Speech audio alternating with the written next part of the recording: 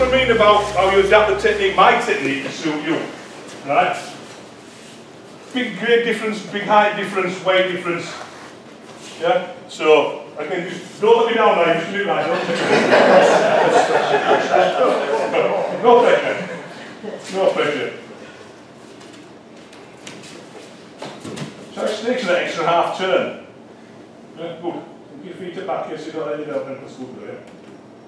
So he's taking him off balance. He's utilised his body weight coming in and then kept a centre strong and took him the extra half turn just to make sure he's fully off balance. If you just do it again, please, don't turn as much, just try and do it half a turn. So he comes in just to there, so good, yeah. Now you can see he's very slow posture, very, very difficult to move now, even if he starts to move again. So this is mine, just that little bit of timing, blending, yeah, makes that big difference. If you blend, you get away with a lot of things. A lot of times, you know, especially when people watch my Aikido, they think I'm clashing, but you don't watch properly.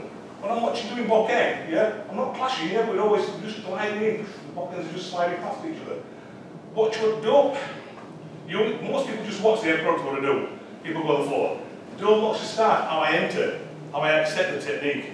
And that's what makes the difference, is that.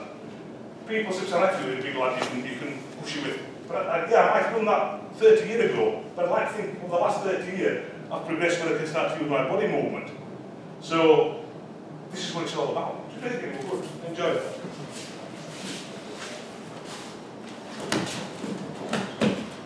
So just take his body weight moving forward.